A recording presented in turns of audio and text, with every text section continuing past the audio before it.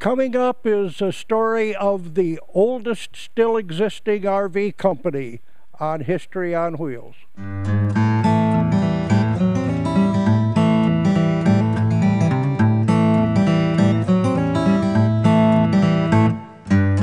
Hey, we're back with History on Wheels. I'm Dave Dufour here with Al Hesselbart, the historian here at the RVMH Hall of Fame in Elkhart, Indiana. How are you doing, Al? I'm doing wonderful today. That's great. That's great. We are looking at an Airstream 1958. And what's the brand name of this, or the model name? The model name, this is a Flying Cloud, which designates that it has a certain floor plan and it's a 22-foot travel trailer. Okay, 22-foot is, yeah, that was their Flying Cloud model. But of course, Airstream's iconic in the RV industry and in the in the world of RVs, and it makes for great conversation almost anytime you see one of these old ones going down the road too, doesn't it? Yeah, it really does, to the point that almost all bright silver RVs are first identified as Airstreams, even though many of them are not, simply because this company's been around since 1932 and been making bright polished aluminum trailers since 1936, which both are much older than anybody else today. Now, they did take a little bit of a break for a short 4-year event in the 40s, right? Yeah, all their customers and employees went to Europe and the South Pacific for a little while during the early 40s, and material rationing that the government imposed during the war said they couldn't get their building materials. Aluminum was not available. So they took a hiatus during the war, at which their specialists worked for Lockheed and other airplane companies. So and including the founder of Airstream, you were telling us a little bit earlier, who went to work for one of the airline companies because he knew something about aluminum? Because he knew something about aluminum and aluminum fabrication, and because he needed a job. That's right. Okay, well, we're going to come right back in just a second, and you're going to tell us a little bit about what's inside this unit, and so stay with us here on History on Wheels. Today's show is brought to you by Angie's List, where you'll find thousands of unbiased reports and reviews about service companies in your area. Whether you're looking for a roofer, plumber, house cleaner, dentist, or even a doctor, Angie's List members share their experiences with each other so that you can choose the service company that's right for your job. Companies can't pay to be on Angie's List, and the reviews come from people just like you who have had experience with the companies mentioned. To find out more, go to RVNN.TV and click on the Angie's List ad.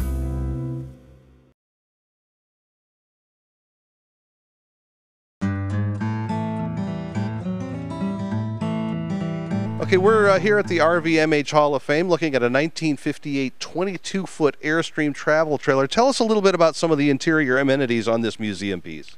One of the amazing things about this unit, even though it's over 50 years old, is that its appliances and its layout are very much like brand new units sold today. It still has a refrigerator, a stove, a bathroom, a shower. All of the appliances that we come to expect today are here in 1958. The layout is comfortable. It has a convertible sofa bed. It has a comfortable dinette, and it just very much like the smaller travel trailers that we see today. Of course, most travel trailers today are in the 25 to 35 foot and have more room, but don't have any more comforts than this one. But Airstream was, of course, being one of the oldest companies out there, was a pioneer in making the best use of space possible, weren't they? Very much so. They were well known for fitting things together for the best use by the occupants. And of course, this kind of a trailer has become internationally known, of course. And in fact, I think some folks, that when they think of an RV or travel trailer, this is the picture that comes into their heads. Very much so. Yeah, it's a generic identity for many travel trailers. Plus, it's still, design-wise, the way the frame and structure works is still one of the nicest towing trailers available. And of course the streamlining helps that too, doesn't it? Certainly does. Certainly wind resistance is minimized by the shape somewhat. Yeah, I mean, obviously the aircraft connection is there as well. Very much, yeah. The riveted aluminum, not welded seams, all of these different parts go together to make up Airstream what it is. Well, thanks for joining us here on History on Wheels today, and thanks for showing this antique. Although really, for Airstream, an antique Airstream looks an awful lot like a brand new one, doesn't it? It does, and just because of that, we say vintage and not antique. Oh, that's true. Yeah, right. It's just an experienced unit. Yeah, you really only have one real antique here in the museum, and that's the 100-year-old one down there. If you count, if antique means 100 years old, then that's about the only one you have here for that. But we're 100 years this year.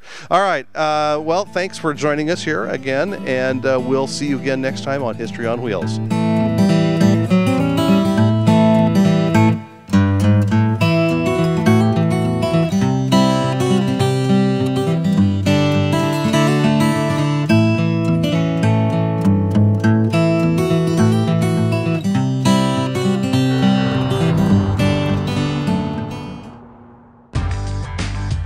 For more TV like this from the world of RVs, head to RVNN.TV.